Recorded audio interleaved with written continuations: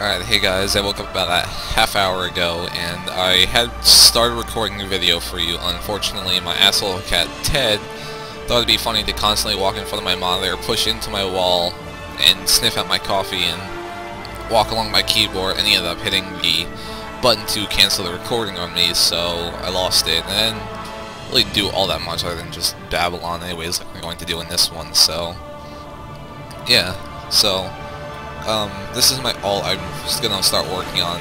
Very limited spare time since I'm still working on my main, and I made it last night just so I had something to do. So it's raise, the eye is silent. It's my Asura engineer, level 3. So on my main, doing my storyline quest, I completed. I'm in the Vigil out of the Order of Whispers in the Durman Priory. And I've completed my initiation. I have 20% of the map completion, and I don't do PvP, so these two aren't going to be unlocked for quite a while. So yeah, this is my main. His name is Taragam. He's level 41. He's a Charr, and he's a Ranger. Actually, funny story is he's based off my Worgen Hunter back in World of Warcraft. That was the name of Warsaw. Unfortunately, the name was already taken, so I named him Taragam instead, and decided to name my pet Warsaw, as you can see. So the zone I'm in is called Blaze Ridge Mountains. It's a 40 to 50 zone. I am currently level 41, about to be 42, and again, as I said, my cat walked over my keyboard and knocked off my original recording, so I was explaining vistas and points of interest. So right now I'm working on this task right here: aid the Legion and Ebon Vanguard soldiers against ogres. And we destroy ogre supplies and flag stands, prevent brawls between Charr and humans, help patrols combat ogres, and revive fallen allies. So I'm just gonna kill some random stuff, and I gotta find some enemies to kill, some more mosquitoes, and an armadillo just to kill for the hell of it. Let's revive this guy. He's dead. There's another dead guy over there. These people die a lot. They're fairly useless NPCs. There's a scale blighter. So there's these weird amphibian reptile things that I don't really know. They're scales. Let's just kill one. No. So, I mean, character-wise, I'm actually fairly broke. Very broke. Considering I spent my money on racial gear, which is actually a horrible idea until you're level 80, I assume, because it becomes useless at level 40 anyways, so by the time I complete this task I'll probably have something to replace one of these items. Not this though, this is not racial. So I lost 2 gold on that, and then when I hit 41, at 40 I needed to buy my new manual to put more trait points in. So my trait lining is better. I had to use my other gold for that, so I'm completely broke. Spare some karma for getting gear when I complete tasks, which I'm losing. I'm going to start losing as fast as I can make it, because you only get them from, as you can see, I'm the only one on the guild. Looks like we lost 2 members last night when I logged off. Oh well. So yeah, so skills and traits. You only get it from completing achievements and, well, the daily achievements set list at least. Did he just kill over and die? Like, nothing even killed him. He just had a heart attack. Damn. Had a heart attack and died. So, yeah, so you just complete these dailies and you get, some items, and usually about like 4,500 karma. So you get to spend that on gear when you complete tasks for your character, and gear-wise, it doesn't really matter what you have except when you have actual choices. So you should just take whatever you can get in this game and just keep using it. Just use what you can get, and if you have choices, you should go with what you prefer. I mean, power is really good, precision's for crit, but I was told not to worry about crit all too much. As of yet, unless I'm going to put my trait linings into more bleeding, and then I worry about precision and condition damage, and plus condition damage means it'll make your attacks, I think, last, or do more damage, but I don't think it makes you last longer or anything. So all I gotta do is just keep killing stuff until the task is complete, and that's that yellow bar over here. That's how close I am. It shows me where my task is down here. It's the mini-map. So you can see I'm right here in Splinter Hills. I do have auto loot on, because just how I play makes everything that much simpler. Fucking trees, man. Like to be in my way. Again, I don't know if any of you guys have played Rangers before, and I'm sure someone might eventually see this video who plays a Ranger, and I mean, I don't really think there's any, I think they said there's no, like, correct way to play, so everything's just based off on how you like it, but the separate skills I have is a shrapnel mine. This actually takes out a fair chunk of enemy health when I throw it, and it cripples them, so if I pull aggro, I can at least back away. I use Signet Stone on my pet when he is in trouble, while I'm waiting, either while I'm waiting for my troll engine to refresh or get off its cooldown, so my pet can stop taking damage for a couple of seconds. And then I use Sharpening Stones, usually on bigger enemies, so I can tear them down faster, since it makes them bleed for my next 5 hits.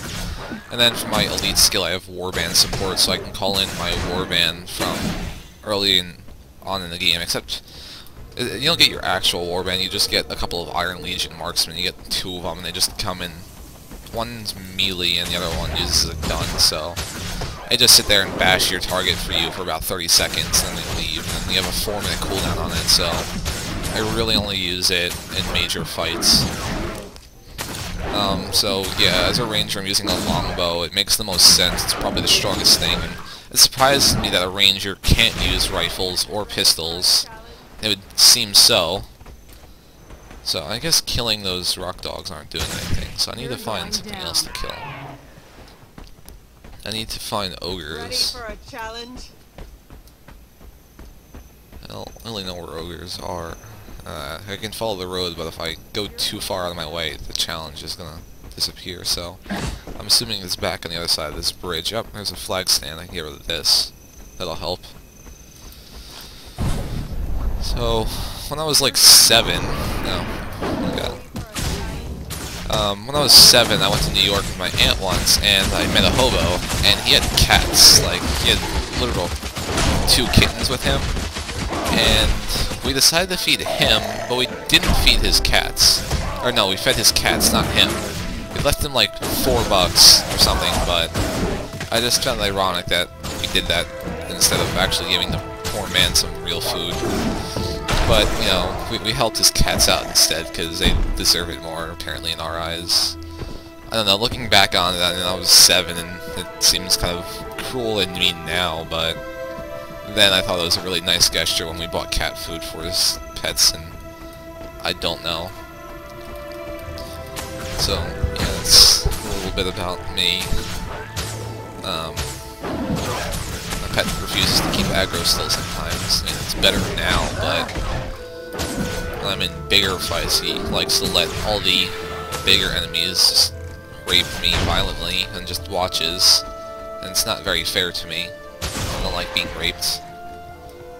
So, let's revive this guy right here. I'm still reviving him. Still reviving him. Still reviving him. Alright, yeah, it's revived. This guy has said, let's do it. He wants to get it on with me, I see. But I'm not into humans, I'm into Charr. Not quite literally, but I'm sure my Charr character doesn't want to have sex with a human, especially a male human for that matter.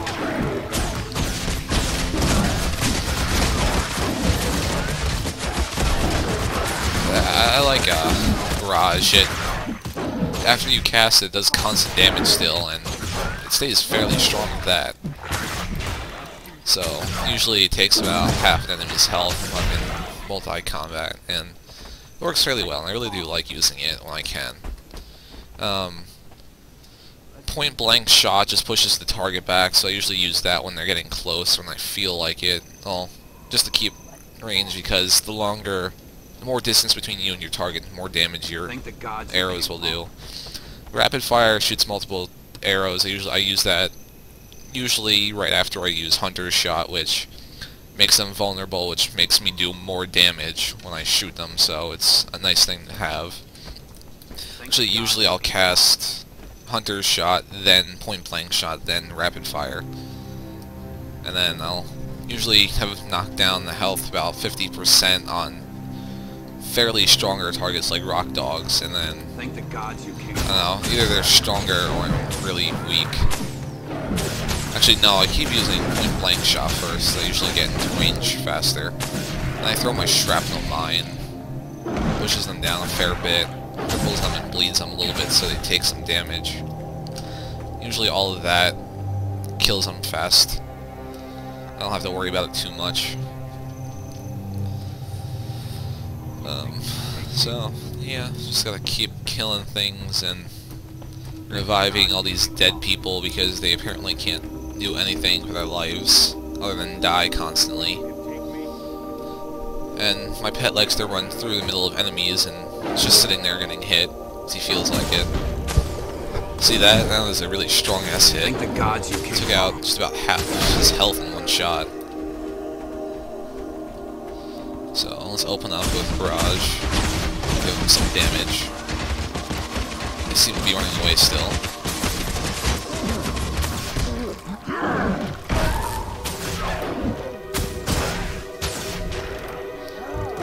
I like using Point Blank Shot. Allows me to keep every enemy at range so I don't have to deal with them. Because once they're up close, I have to keep kiting them, and it's not fun to have to keep kiting because it makes skills that much harder to use. Is if you're not centered on them properly, then I'll be halfway through a rapid fire and I'll stop casting regardless of me hitting a key or anything. It'll just stop because I'm in the middle of something and it just doesn't like letting me do anything when I'm in the middle of stuff. So keeping them at range is the best I can, the best thing I can do. So, I mean, I don't mind starting off with aggro on me as long as my pet decides to pick it up. He usually picks it up fairly fast now. And he's staying fairly strong.